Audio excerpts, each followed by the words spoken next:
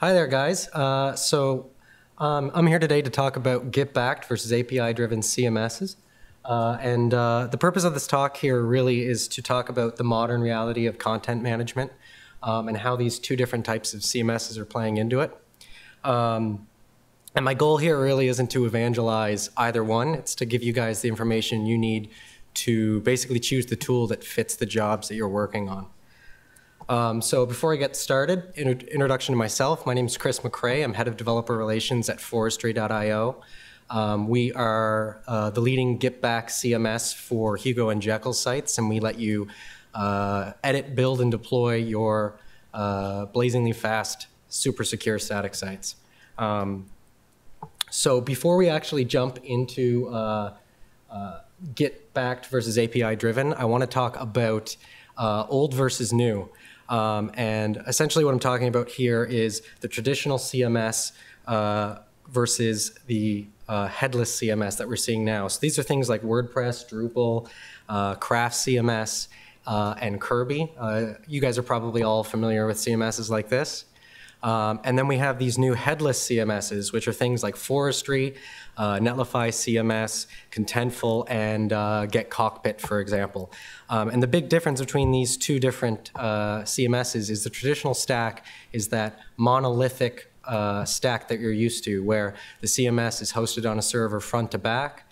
And that has a lot of problems with reliability and performance and security. And this headless stack that we're seeing now aims to solve a lot of those problems.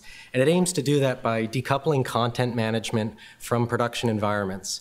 And what I mean by this is your content management is separate from your front end and your back end. The CMS doesn't know about presentation at all, and it solves a lot of the problems that comes along with performance, reliability, and security. So I'm going to quickly go into a little bit of detail on that. So the problem with their traditional stack, number one, is vendor lock-in. And this really comes from that monolithic framework. When your front end and your back end and your content management are all highly coupled together, essentially what you're doing is giving content editors a CMS at the cost of developer freedom. So when you install something like WordPress, you're basically putting yourself into a proprietary content model and front-end standards. And what this means is the longer you use a tool like this, the harder it actually gets to move away down the road if you decide that it's not good for your business performance. And another big problem with this vendor lock-in is it makes it really hard to repurpose your content for multiple front ends. So what we're seeing these days is a lot of companies are starting off building, a simple e-commerce website or a static site, and they realize a couple months later that they want to go into mobile or they want to go into different types of platforms. And with a traditional CMS, it actually makes it a very big challenge to do that. So the next big thing is poor performance. And this is really where the Achilles heel of this monolithic CMS comes in. And the reason for that is they're almost all exclusively dynamically rendered. So when someone comes to your site and requests a page, the CMS has to actually dynamically generate the markup for every single request. And that adds a lot of overhead when people are visiting pages. So I'm going to actually break this down for you just to give you guys a little bit of context. So, somebody comes to your site in the browser, they send a request off to a server. That server is going to make a bunch of requests off to the CMS, which then has to go make requests off to a database. It takes the data from the database, builds the template, and sends the HTML and assets back to the browser. And the big problem with that is all of that overhead has to begin before the browser can even start downloading the page. So what we're looking at here is this time to first byte. When all of this is happening, the browser's sitting there waiting for the server to send this stuff back. And so this example I'm showing here is actually from Forestry's website. Before we made the move to static, it was initially actually part of our back-end infrastructure. It was part of our Rails app. And our time to first byte was actually over a second. So every time somebody would hit a page, you'd be sitting there waiting a whole second before it even start downloading. And Google released a stat in 2016 saying that the average mobile visitor will actually leave your site if it takes more than 3 seconds to load. So we were actually well over that. So we identified that we wanted to fix that up. So you'll see here our media was actually well over that 3-second mark, and so was our JavaScript. So what our initial approach would have been is what we were used to in this traditional stack. Well, let's add some infrastructure in place to actually try and optimize performance. So again, we go over this. We've got all of these requests happening step by step. We're sending HTML and assets back. And step one would be to add in a page cache and a database cache. And essentially what we're doing here is when the server is making a request back to the CMS, if you've got content that isn't changing, you've got markup that is exactly the same for every user, we cache that. And what ends up happening there is there's no overhead. The content goes straight to the browser, and we don't have to wait that 1 second for the content to come down. But what happens if we have dynamic content? You have user content like e-commerce recommendations for different products. In that case, we can't cache the HTML for the page because it's different for every visitor. So we put a database cache in front of that. And that way, when the CMS makes requests off to the database, we can actually cache the common requests and move straight on to rendering the markup and sending it down to the browser as fast as possible. So the next big thing we run into is you add a CDN to this monolithic stack. And the reason for that is if your server is hosted in North America and you've got someone in Australia requesting a page, what you're going to end up running into there is that distance is going to increase that time to first byte, and it's going to increase the time it takes for images and assets to download. So a CDN essentially distributes your cached content and assets all over the world, so when someone requests a page in Australia, they actually get the content from a server in Australia, which makes that process a lot faster. And in a simple setup, you're only sending over your assets. You can even make this setup even more complex, where you're actually serving the page cache to the CDN as well, and then you have to deal with a whole bunch of complex overhead there.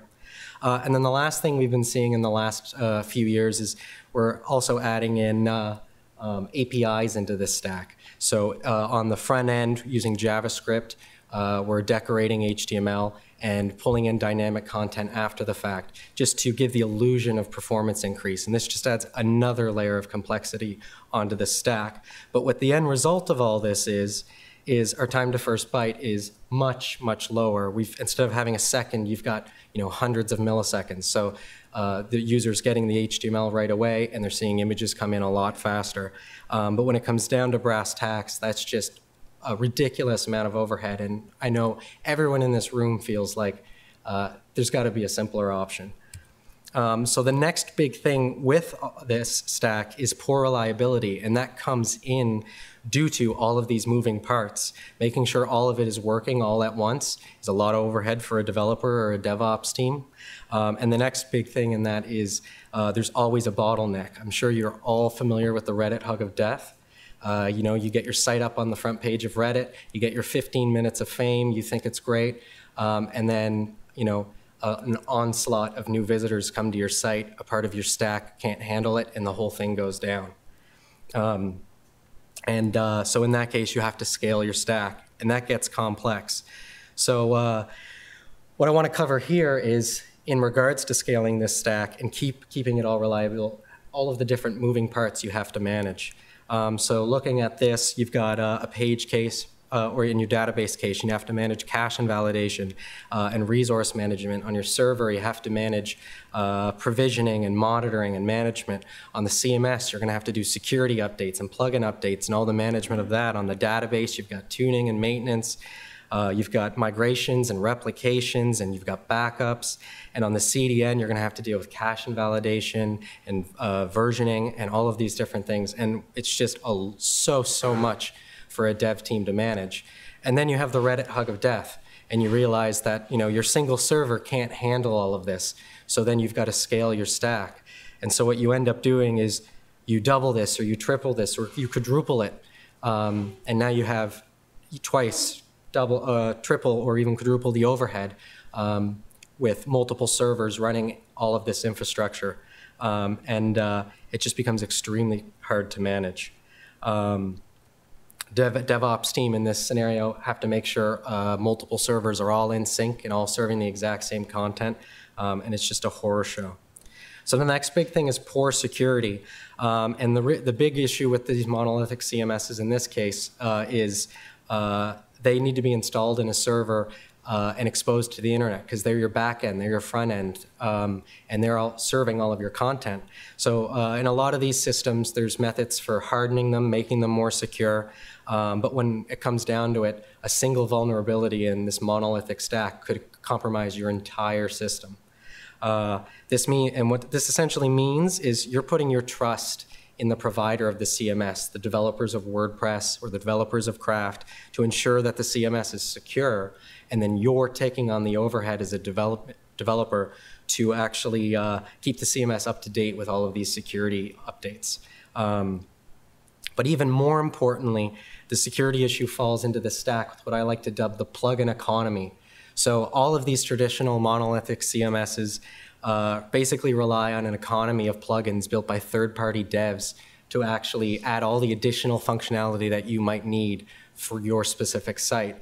And this by itself doesn't seem like a big problem. It seems like a big bonus. But when you consider this security issue where you're already relying on the provider of the CMS to keep things secure, when you're adding in 1, 2, 5, 10, maybe even 20 plugins built by 20 different developers all over the world, you're now putting your trust in those developers to ensure that the code they're writing is secure and isn't adding any, opportunities for breaches in your CMS or in your stack. And when it comes down to it, you can't put your trust in these developers. So you, as a developer, are taking the burden of all the responsibility for the security of the CMS. And that's a big deal. And to put this into context, I actually have a funny story. We were getting packed up, ready to fly into New York City. I made a phone call off to my bank provider about my American credit card, asked them to make sure everything's good and I can use it in the States. And they went, actually, it looks like there's some interesting statements here, some charges that look kind of fraudulent. And they were like, it looks like you may have been compromised. And the case had been, Equifax had announced a cybersecurity incident affecting about 143 million US consumers. And because my credit card was an American credit card, I actually had been compromised. And somebody in California spent about $800 in a McDonald's over a couple weeks. So I couldn't use my credit card over this whole trip. So it just puts it into context how important making your websites are secure and making sure your whole stack is secure. So the next big thing I want to talk about is cost. And when it all comes down to it, there's two factors with this monolithic stack.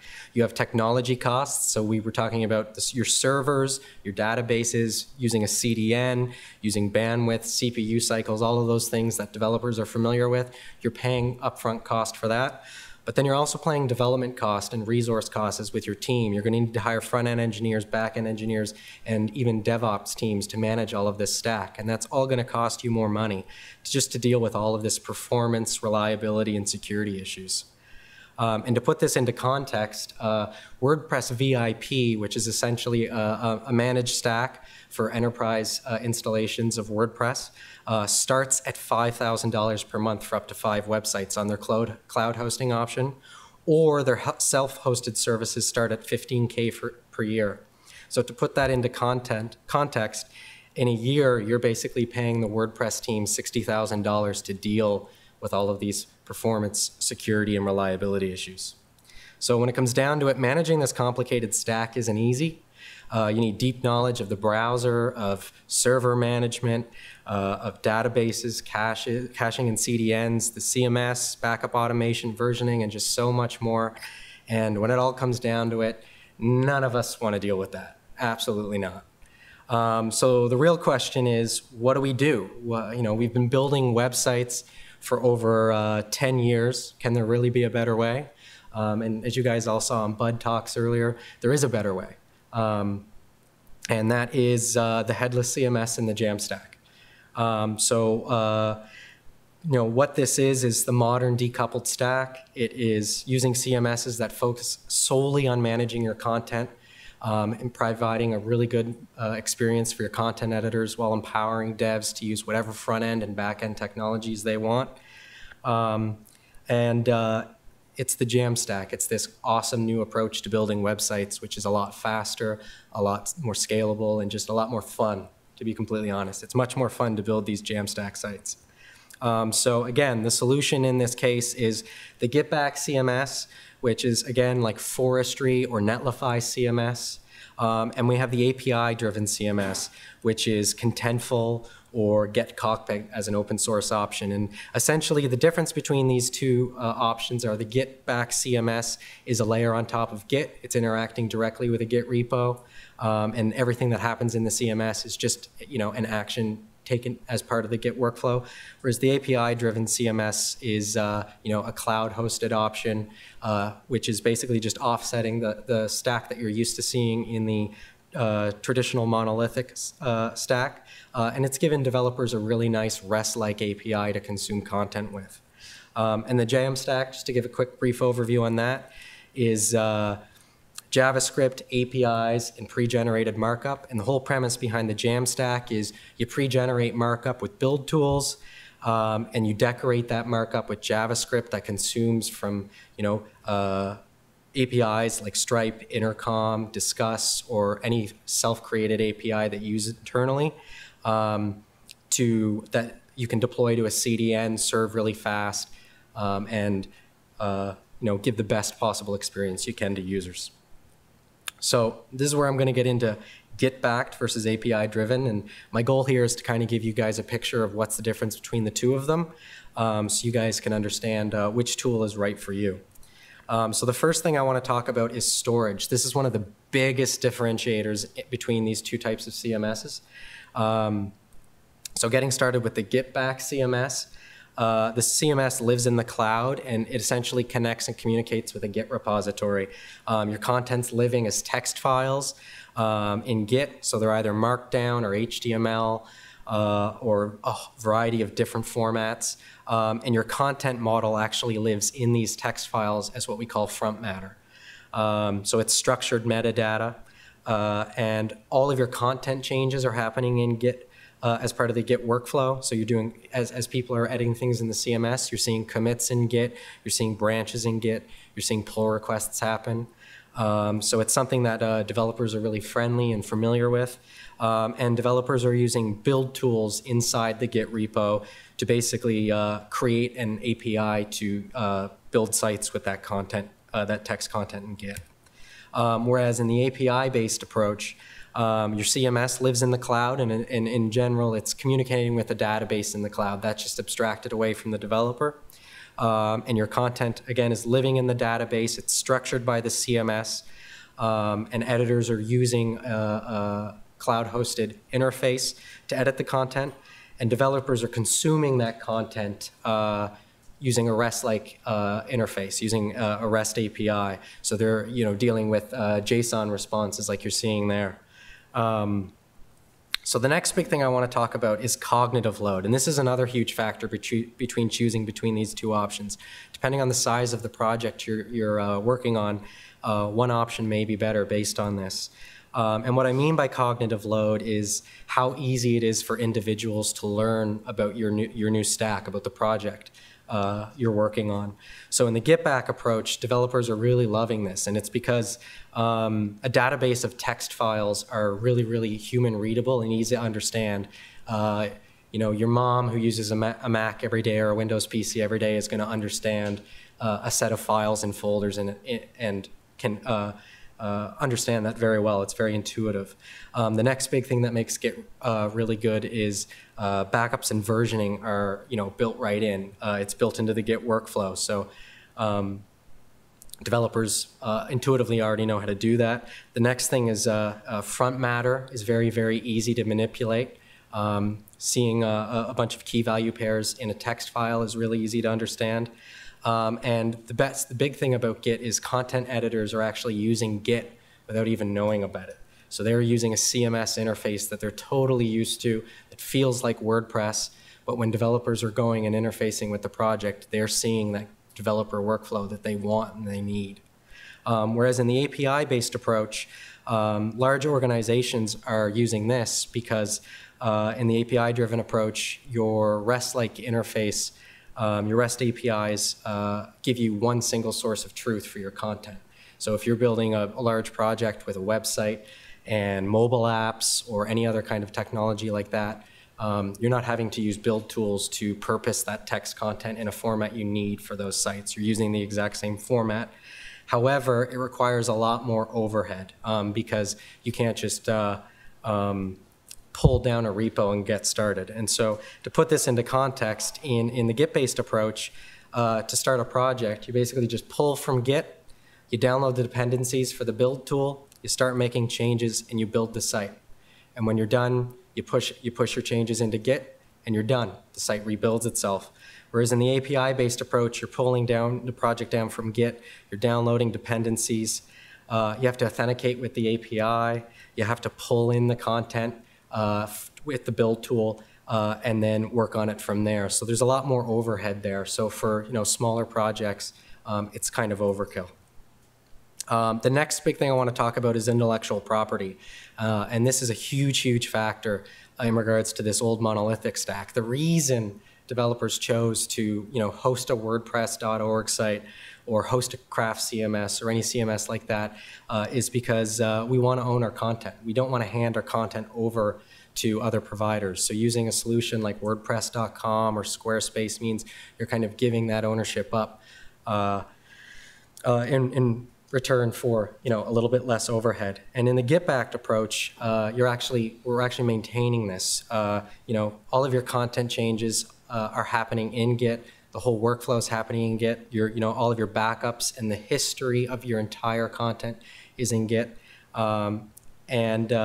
You own that repository. A developer can pull that down and go back through the history whenever they want. What it means is you're never actually tied or beholden to the CMS you choose. If you decide that the Git-backed CMS you're using you don't like, you pull it out, you move on to another one, you connect to your Git repo, and you start using that CMS. Whereas in the API-driven approach, all of your content and your history is actually stored in the cloud by the CMS provider, which means you're a little bit more tied to that CMS provider. You still have that vendor lock-in that we saw in the monolithic stack. What that means is switching will require DevOps and migrations and all of those things that we want to avoid, we don't want to deal with. But you're doing that to basically get the benefit of having that single source of truth for your content. So it's a trade-off that you need to pay depending on what problem you're trying to solve. So the next big thing I want to talk about is solving the old stack's problem. So again, we have all these problems we talked about, and how does this new stack solve all of these? And again, the first thing is decoupling the content management system, front-end code, and back-end code really solves the vendor lock-in problem. Given that your content is separate from your front-end and back-end, the markup and code that you use is completely up to the developer, and the back-end services you use, the server-side processes and database actions you use are completely up to you. So to give you guys some context for this, in this new stack, you've got a build tool, and generally, it's either talking to content in Git, or it's talking to third-party APIs. It's pulling that content in, it's processing it, and it's turning it into static HTML, image assets, JS, CSS, all that kind of stuff. And you're deploying it up to a CDN where it can get served, lightning fast to the browser. And then using JavaScript, you're talking to APIs in the cloud. And so in the Git-backed approach, all you're really adding into this is the CMS, which communicates with that content in Git. So when an editor makes a change in Git, it gets reflected in the Git repository as a commit, or when a developer pushes a change up to Git, it's getting reflected back in the CMS automatically. And then the content is, again, read in by that build tool, converted into the static assets, and deployed up to the CDN.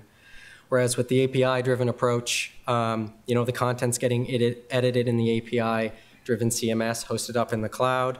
The content is reflected in an API that developers interact with.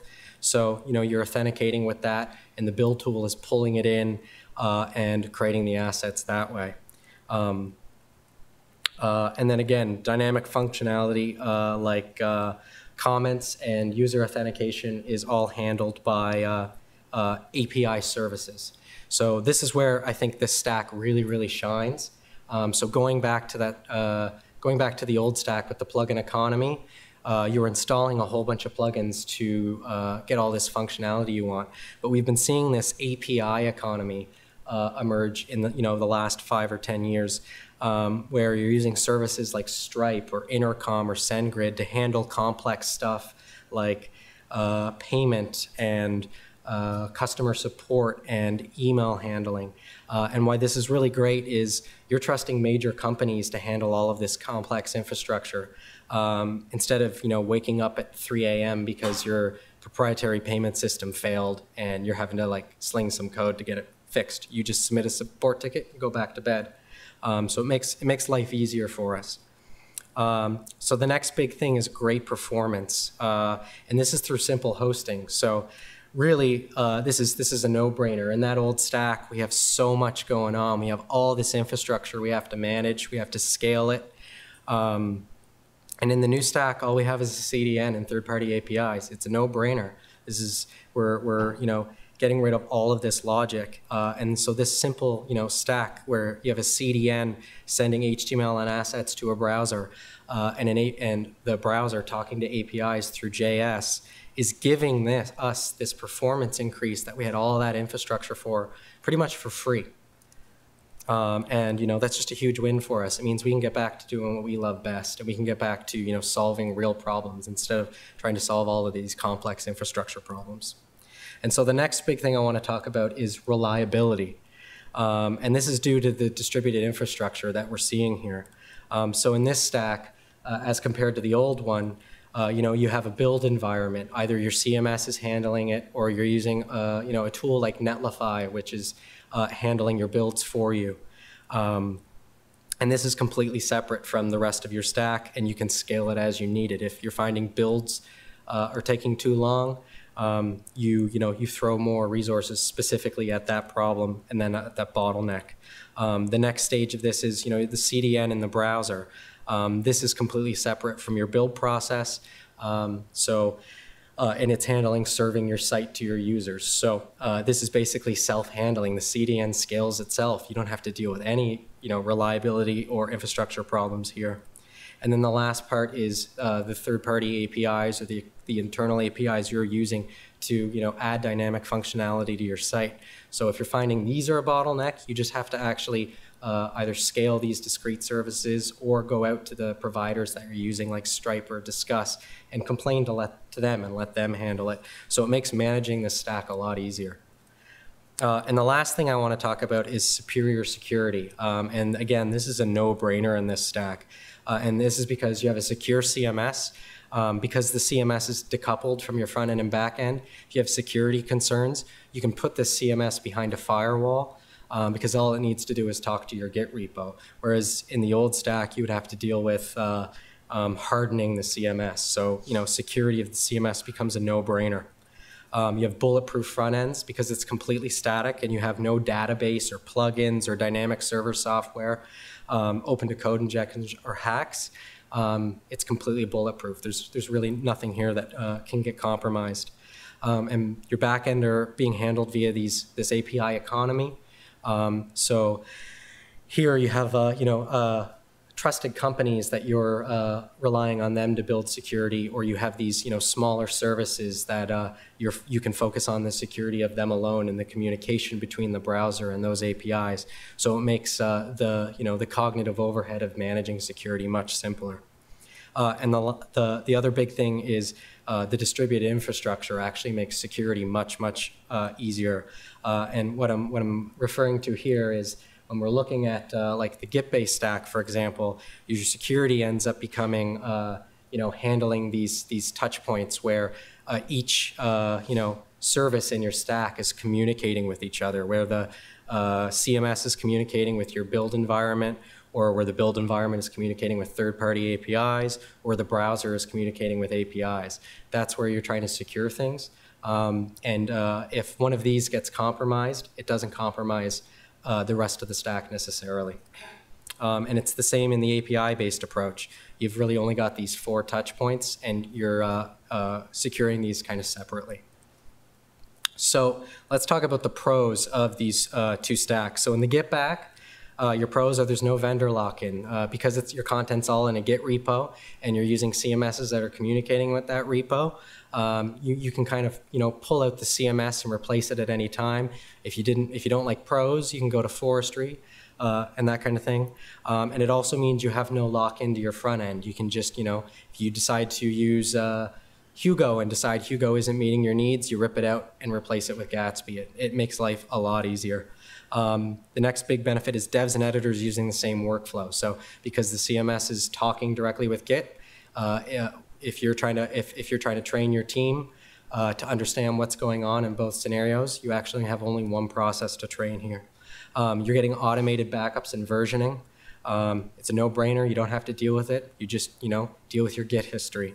And you've got simple setup, going back to that process of pulling down the repo, installing the dependencies, and getting to work. Whereas in the API-driven approach, we've got easy-to-use content with multiple front ends. And again, what this means is because you have a single source of truth, you're dealing with an API. Developers only have to learn how to interact with the content once, and they use the same process across multiple front ends. APIs-driven CMSs are really ideal for content that changes, more than once per minute. And the reason for that is build process. If you have content that is changing rapidly, you can offset that to dynamic functionality with JS and only build statically the resources that aren't changing rapidly. So that way, your build process isn't getting bogged down and your site isn't becoming slower. Another big benefit that we've seen is for large organizations, you're able to roll your own CMS through the API. And that's just something you can't really do with the Git-back CMS right now. And the real benefit for this is if you need to provide extremely specific interface for a specific kind of editor, you as an organization can do that. And the real pro here for API-driven is there's a lot of choices. They've been around the market longer, and there's just a plethora of choices available from Contentful to Git Cockpit to so many other options. So then let's talk about some cons here. In the Git back, it's harder to use content for multiple front ends, and the reason for that is you're using a build tool to process text files. So you're turning text into HTML. If you want to use a mobile backend or create mobile apps, you're going to have to process that content differently. So there's a little more overhead there. It's not great for content that changes more than once per minute. And the reason for that is, again, because you're relying on a build tool to build all of your content. If builds take time, if you're using a tool like Jekyll, builds can take up to 30 or 40 seconds, depending on how big your site is. And if you've got content changes coming in, 10, 20 times every minute, it means you're just going to have a build pipeline that's backing up. A big con for the Git-back CMS right now is there's limited choices. Git-back is a fairly new thing in the space. There's about a dozen or less choices out there right now, depending on the static site generator that you're using. And the last thing is content queries can be limited depending on the CMS. If the CMS has an API, you can do content queries that way. Otherwise, you're going to have to, again, rely on, baking the different kind of content queries you have into your build process. In the API-driven approach, a big con is storage and API usage limits. They all come with them. So what it means is you're going to hit a wall depending on how much traffic your site is getting or how many times you're building your site. Whereas in the Git-based approach, storage and usage is free because you're just running a build process. Devs and editors using different workflows. So what that means is internally, you're going to have to train developers and content editors separately, depending on how things are working.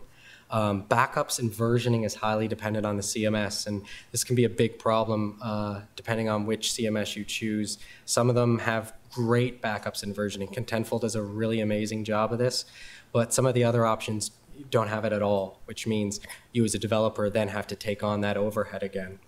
The big last thing is you have less control over content model and formatting because you're relying on the CMS. to send the content back to you in a REST-like API, it means that you have to learn their proprietary format and you get less control over that. And depending on your needs, that might be something that you don't like. So the TLDR for this, the too long didn't read, is Git-backed is really, really good for websites that are static first, and that can be progressively improved using JavaScript to add dynamic functionality.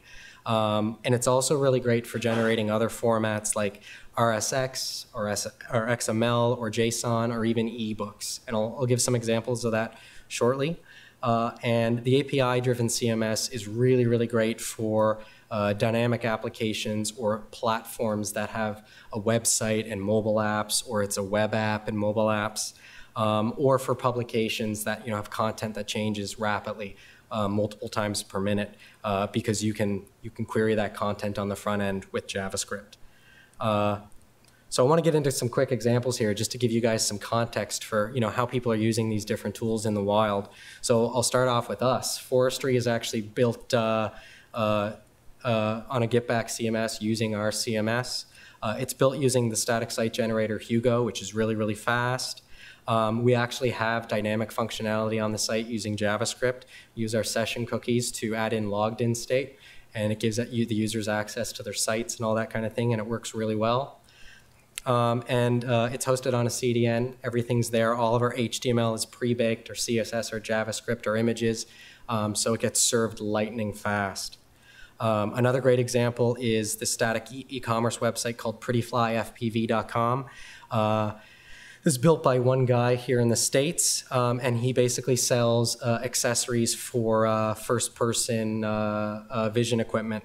And there's a really great quote from him where he actually tackled this project initially with the traditional stack and came to the conclusion that for 90% of small businesses out there, the amount of work needed to make these stacks even remotely as optimized as a static site is just completely overkill, because the stack is just so simple. And for him, it's Git-backed. He's using a Git-backed CMS. He's again using Hugo. He's doing his e-commerce via Snipcart, so he's pre-building all of the pages and then decorating all of those pages with Snipcart's JS API to add all of the e-commerce state and everything. And it's really, really fast, and it's really simple, and it has no server overhead whatsoever. So that means he can host all of his assets and HTML on a CDN, and it's lightning fast. The next example I want to go over is Nasty Gal, and they do some really, really cool stuff. They've got a statically generated website using some proprietary technologies, and they have a plethora of iOS and mobile apps.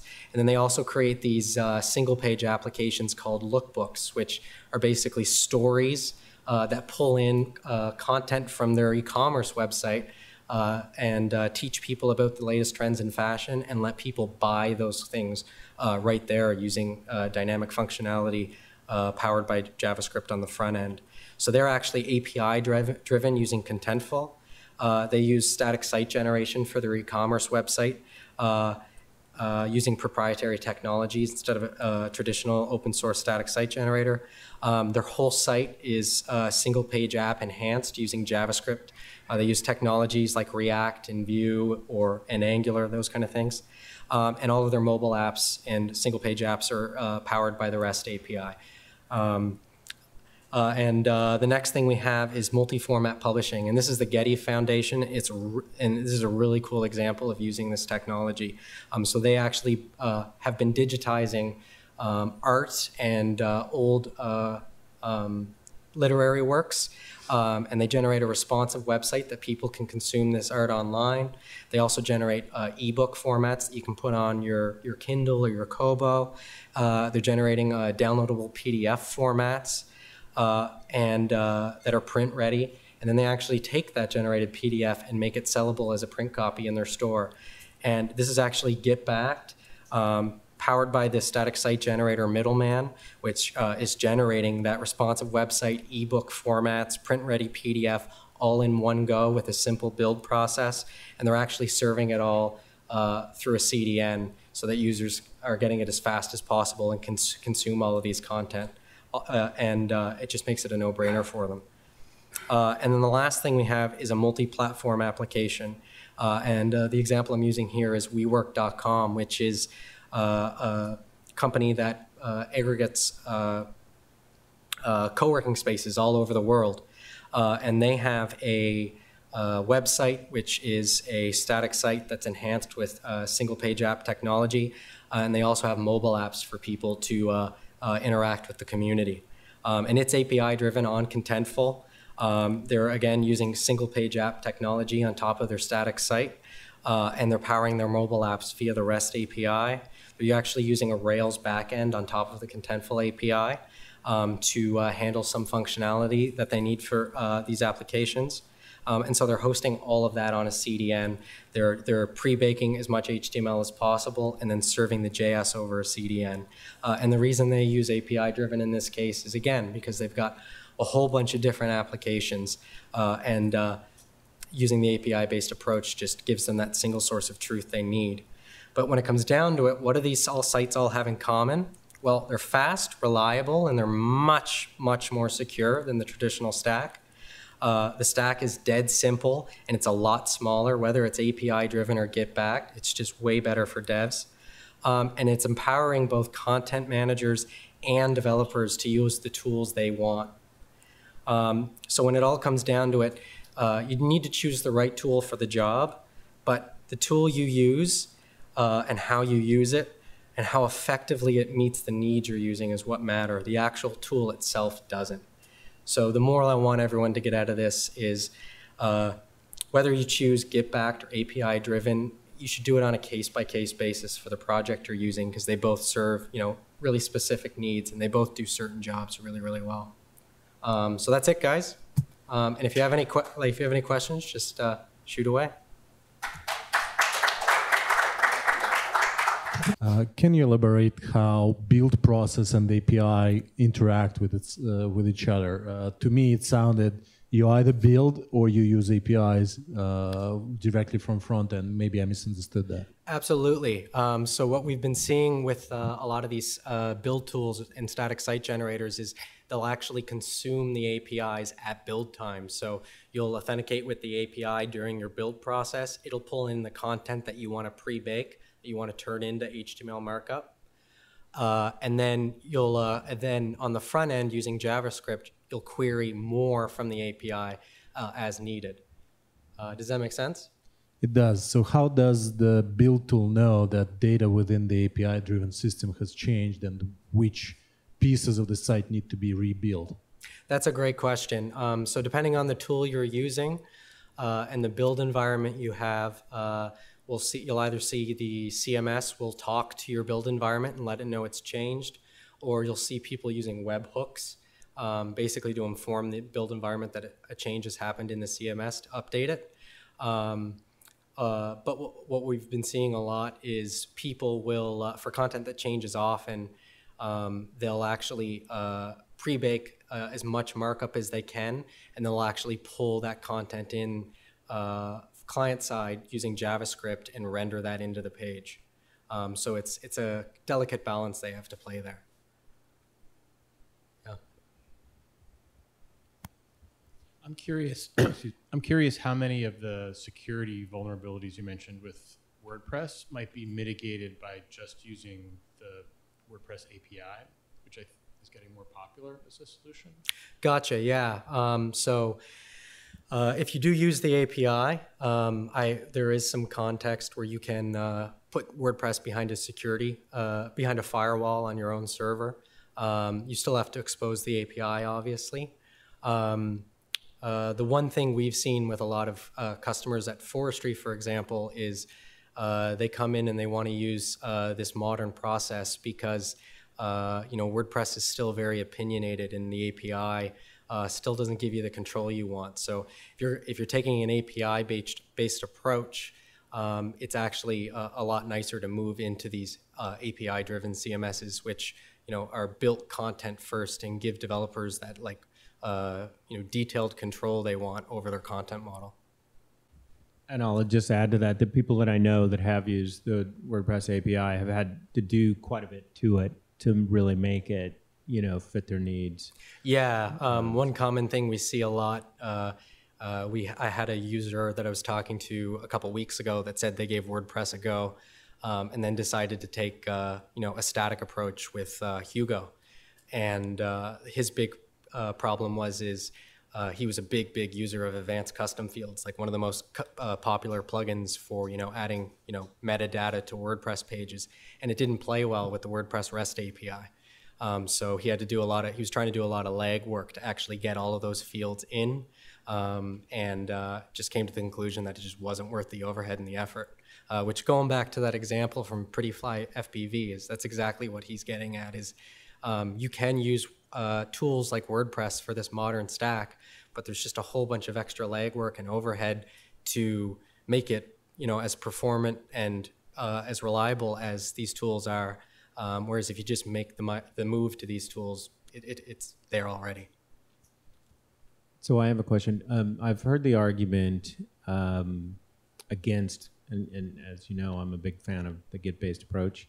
And I've heard an argument against it that once you keep their content and their code completely separate, so here we've got, one commit might be, a user updating their stuff from forestry, and the next commit might be a developer.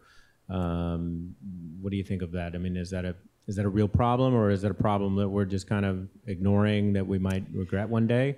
It's something that I know we and other players in the Git-back space are aware of. I've seen a couple cool solutions where people have separated their content and their code base, and they kind of marry it all together inside a single Git repo. And you'll see, like, for example, in people taking the API-driven approach where, for example, you're using Contentful and they're using, their spaces, and they're segregating all their content into separate spaces, and then they've got their code base in Git. We're actually seeing people taking that same kind of mental model and applying it to the Git approach, where your content is in a Git repo, your code base is in a Git repo, you're putting them together in your build process, and it's working exactly the same way as the API driven approach. So I think it's kind of a non-issue. It's just we as leaders in the space need to figure out the right approach and kind of educate the world on how to do it. Thank you. Yeah. So a couple more questions then. Sure. So the API-driven approach seems to be great, except that it doesn't really solve the performance problem, because the data is still loaded from some API from somewhere that is equally slow as the servers that originally served HTML in the old model, right? How does it fundamentally change? And obviously, if vendor is fast, it's fast. If not, it's not, right? Yeah. So, but it's the same problem as we had with a dynamic version. Yeah.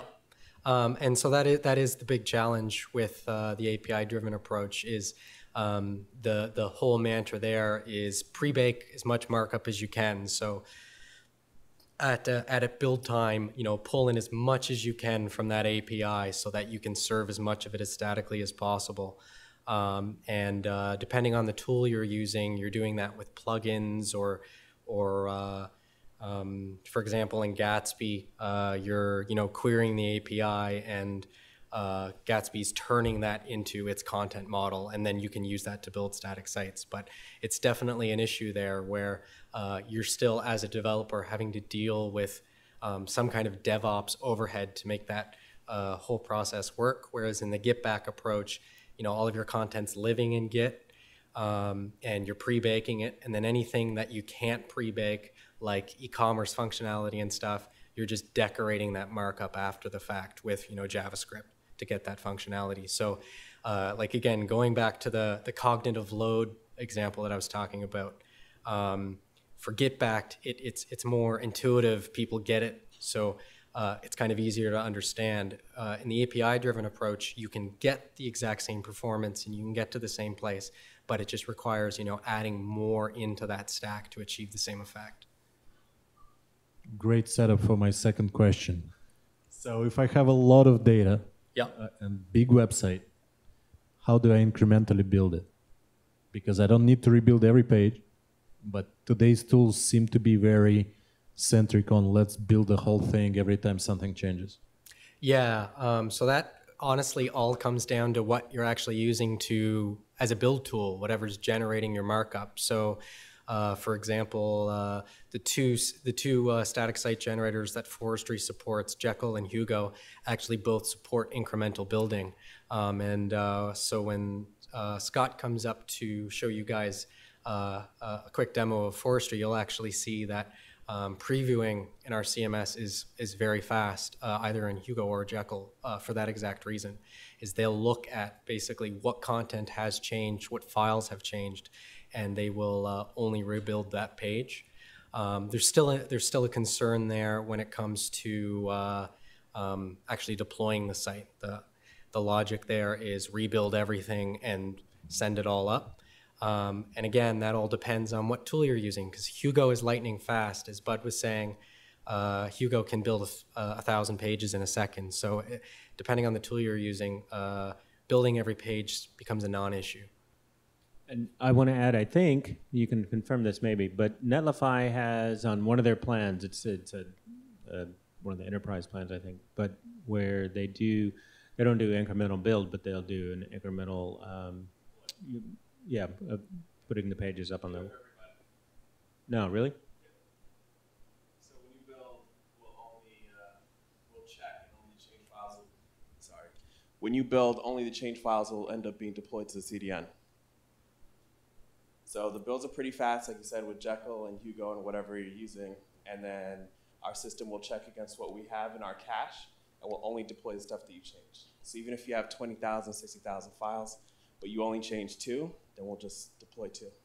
Yeah, and that is definitely the key. Depending on who you're using as either a deployment tool or a hosting provider, you're looking for those features, those incremental deployment. If you're using a build tool that's deploying 5,000 built pages over FTP, it's going to be really slow. So hosting providers like Netlify and CI tools are changing the game that way. Sure.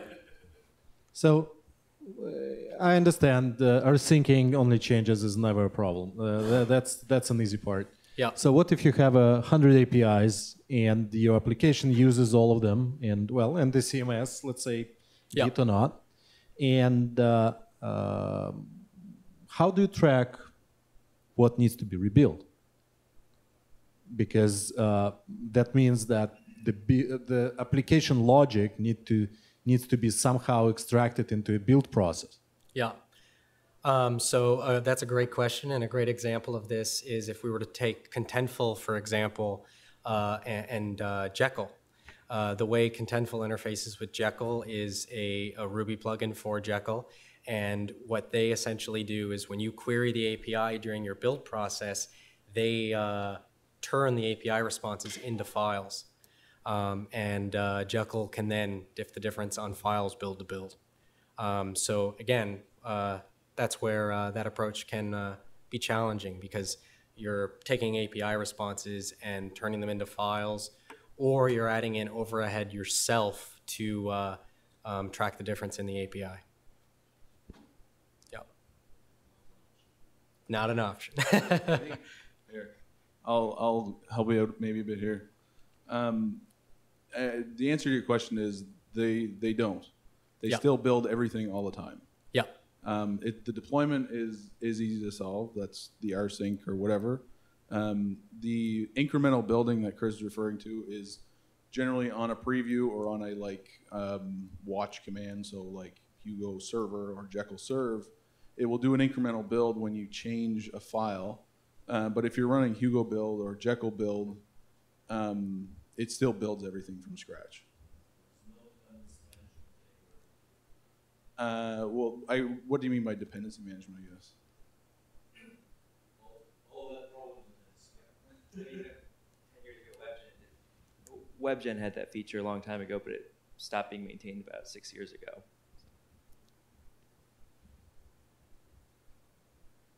Yeah, it's a great question. Awesome. No other questions? Great, guys. Thanks for giving me the time to listen, and I will hand over to Scott to give you guys a quick demo of Forestry, our Git-based CMS.